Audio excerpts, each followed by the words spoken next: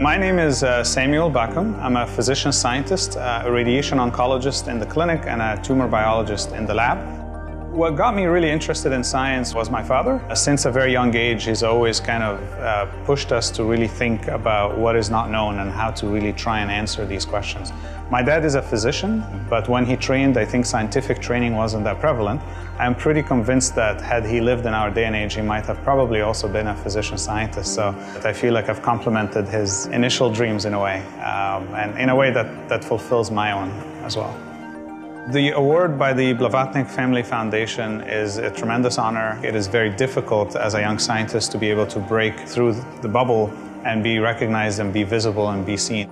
My work focuses on understanding a widespread phenomenon of cancer cells called chromosomal instability and understanding its role in cancer metastasis.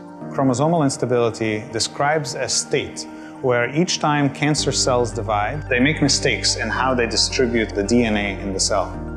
The eureka moment, so to speak, is realizing that cancer cells view this as a viral infection.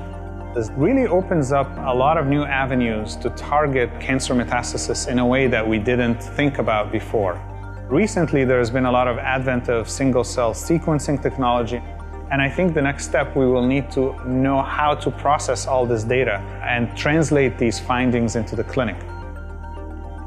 My favorite part working in the lab is the moments results come out to be unexpected.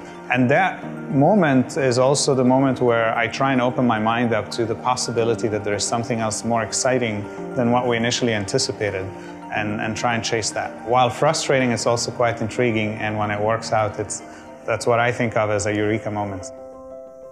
Whenever work becomes a little too stressful or science doesn't really work, sometimes I like to take a step back and enjoy life outside of the lab, outside of research. And this is where music comes into play. I've played the piano since I was 4 years old, and I think it's been always a great way to relieve a lot of my stress and to really just enjoy life outside of science.